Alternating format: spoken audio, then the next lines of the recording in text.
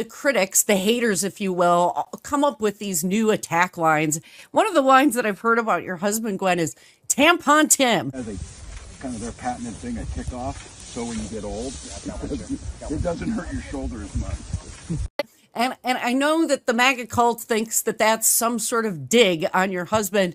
But when I went and did my own research to find out why are they calling him Tampon Tim, I actually found that he likely wears that as a badge of honor. Gwen, tell us what that's all about. Making sure that we are responding to the needs of Minnesotans. So, you know, the free school lunch and breakfast, that was part of our agenda.